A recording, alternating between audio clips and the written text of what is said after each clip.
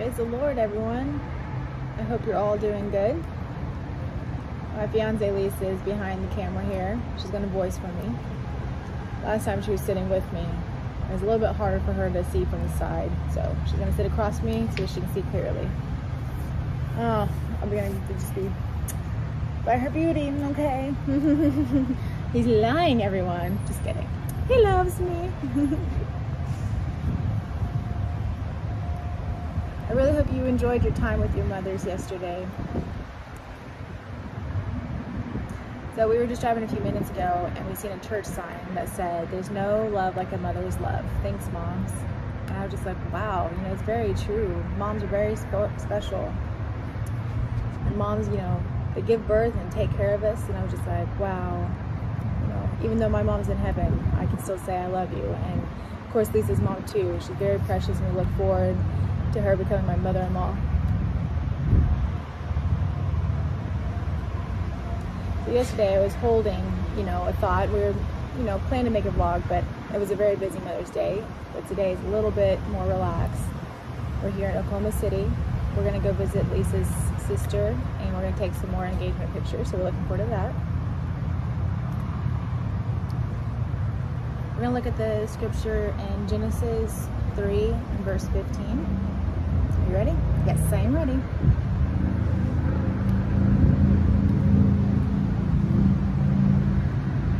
So God is speaking to the serpent here. It says, "And I will put enmity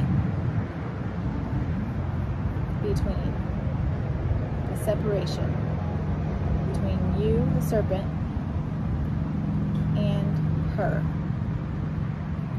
We're talking about Eve here. "It shall bruise the serpent's head, and thou shalt bruise his heel."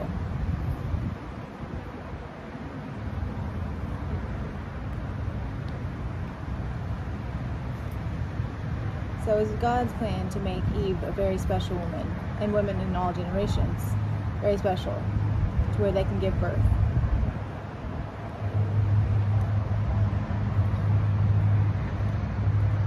Says, "Be fruitful and multiply." And that's what the devil doesn't like. God had a plan to save us.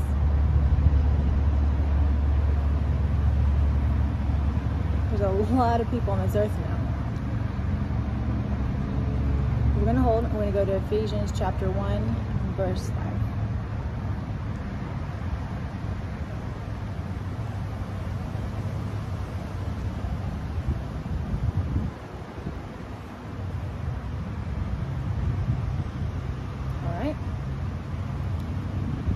Sorry, it's kind of windy out here.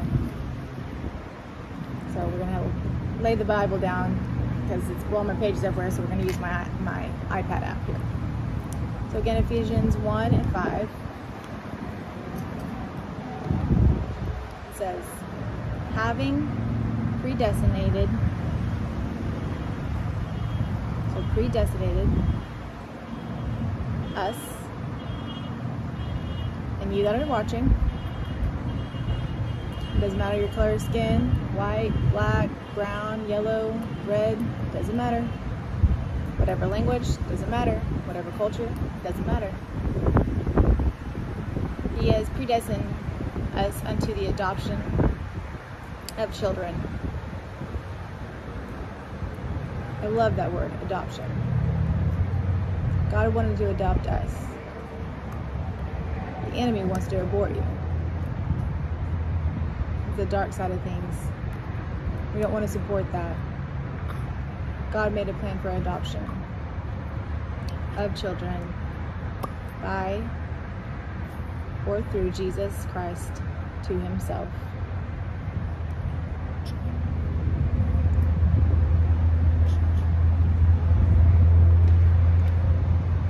So again, we're all children of God.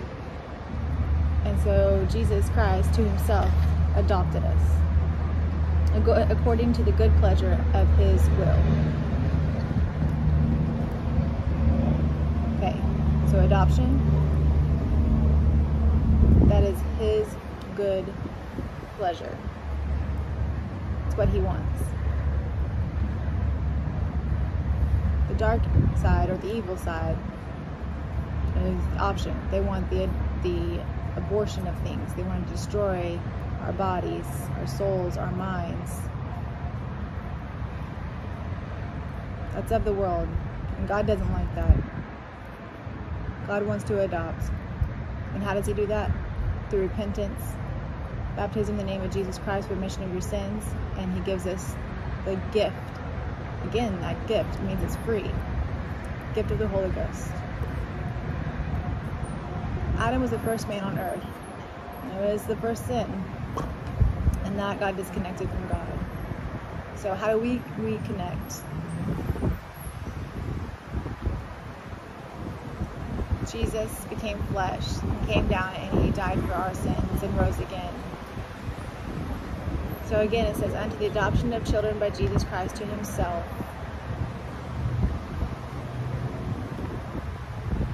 And we were born again. We were born into sin.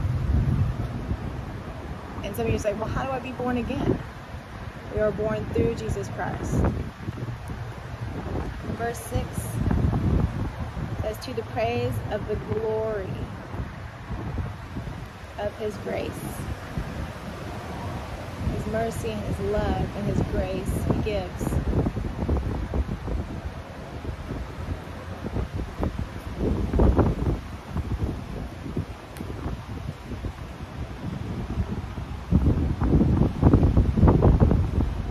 God gives us love and mercy and his grace, and he adopts us.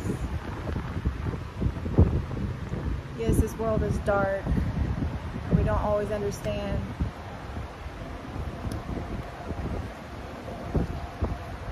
The evil of the world and how they want to abort things. So let's go back to Genesis.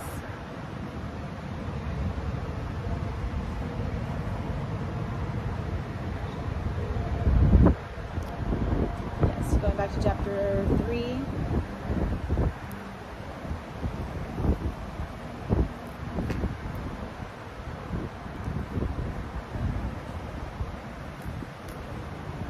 That's why the devil can't stand.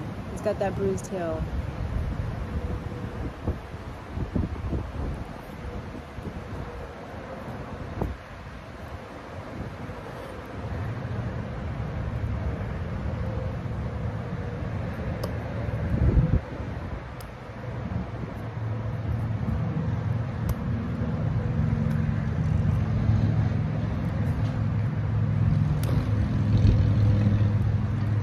So at the time Jesus was born, the devil tried to kill him multiple times, but he was unsuccessful. And finally Jesus became man, and he lived until he was 33 and gave up his life on the cross. It was his will for us to be adopted, not aborted by Satan. Let's go ahead and pray. Oh, Heavenly Father, I pray that you touch each and every heart and you lead them to your church, where Jesus says, I will build my church, and the gates of hell shall not prevail against it. It cannot destroy. Where we can repent in the name of Jesus, we can be baptized in the name of Jesus, and we receive the gift of the Holy Ghost, and that pushes away the evil. We love the name of Jesus Christ.